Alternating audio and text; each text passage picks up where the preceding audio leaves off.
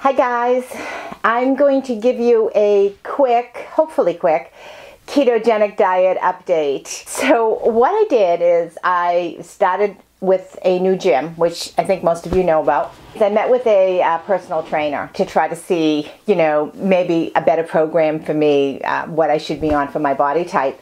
And it is a little bit intimidating when you're almost 63 years old and you're walking in a gym and there's all 20 somethings and they got these wonderful bodies. But needless to say, I met with the gym personal trainer, and he put me through a 30-minute assessment. So I'm physically pretty active. I have a stand-up desk at work. I do a lot of walking, and in the summertime when we camp, we do a lot of biking. I walk the beach, and I do, go to the gym, spin class, etc. Anyways, he did this 30-minute assessment, and I kid you not, I thought it was gonna puke. I really did. After the assessment was over, I sat down with them for 30 minutes to work on a program. I'm gonna probably go once a month and get on a really tight regimen with the trainer, and then once or twice a week I'm gonna do this routine, and then the next month check back in with the trainer. But anyway, so I sat there for 30 minutes, then I got up to go, and I could barely stand up. I was like, oh my gosh, my legs were quivering. They were like awfully weak. I walked out to the car. I barely got out to the car. I got in the car and I was like, oh my God, am I out of shape? I couldn't believe it. So I drive home. I get home, open up the car door. I couldn't even get out of the car. It took me forever to get out of the car, then up the stairs into the house. It was unbelievable. The next day I was like in agony. The day after I was in agony. Monday I went to a spin class, and I did really good at the spin class, but man, every single muscle in my body, my abs, my core muscles, everything was killing me. So, but anyways, I'm really thrilled that I made that step, that I made that commitment. So as far as keto, I've been peeing on my sticks, and I'm not showing that I'm in ketosis at all. So I'm kind of bummed about that, because I've been pretty well eating almost to my macros, maybe not 100%. And there's still some things that I can't, live without, which is my coffee cream. I have that in my coffee every day. So, but things are going well keto-wise. I love this easy sweet stuff. I swear by this. I mean, it does not impact my blood sugar level at all. There's 0 carbs. It is just a really good alternative for me. And because I like sweet things, even my bulletproof coffee in the morning, I end up putting like a couple of drops of this in there. And when I do my bulletproof coffee, people have asked, what do? I take my Skinny Girl blender, and I put an ounce of Kerrygold butter in there, and an ounce of MCT oil in there.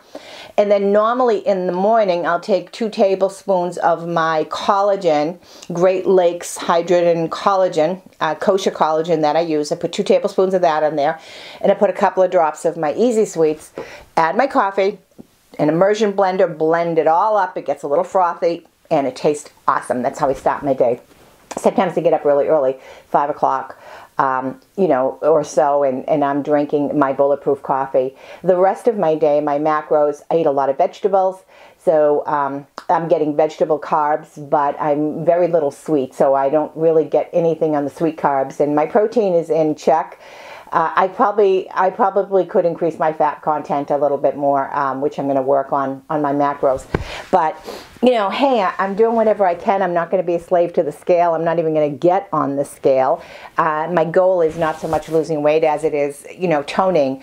And I've been on, healthcare kick for a while, and trying to take care of my skin and things of that nature, and it makes sense for me to really focus that beauty starts on the inside and works its way out. And that's why for almost over a year now, I've been taking a collagen supplement from Great Lakes. I take 2 tablespoons twice a day. I really think that's impacted a lot on my skin.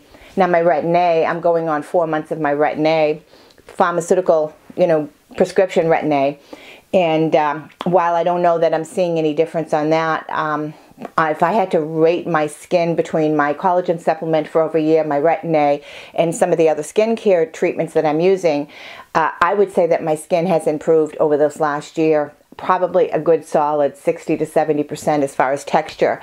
And I just can't wait for the prescription grade Retin-A to really kick in and to see a difference in that. I think probably in another few months I might notice something on that. So I'm really loving my regimen. I will tell you though, I was kind of bummed on this one product I picked up at TJ Maxx. I love Monika honey, and I was so excited about this foaming scrub and good things, and it has all sorts of really good things in it, but I've used it 3 times and each time it stings my face. And I said, oh, I don't know about that. So I'm disappointed that it's probably, even though it's mild, it's probably, for whatever wacky reason, too harsh for me. But another thing I picked up at TJ Maxx is ARAD. I don't know how to pronounce it, ARAD or whatever. And this is a exfoliating facial gel, and I don't know if you're going to pick up on the camera, but I've used quite a bit of this. It's very hard to read tube. I'll link it in the description box. This stuff comes on brown, and it's got little knobbly things in it, and it does not bother my skin at all. I don't feel any irritation. I didn't feel irritations. To be fair, I didn't feel any irritation here, just its stinging feeling. So this gives me no stinging feeling at all. It's really great stuff. So I'm really liking that. And I was really thrilled that Mary Ellen, after 60, did a review on this smoothing peeling gel that I picked up, because I had the same result. My skin went whoosh. So all's good in my world. I'm into cucumber facial wipes.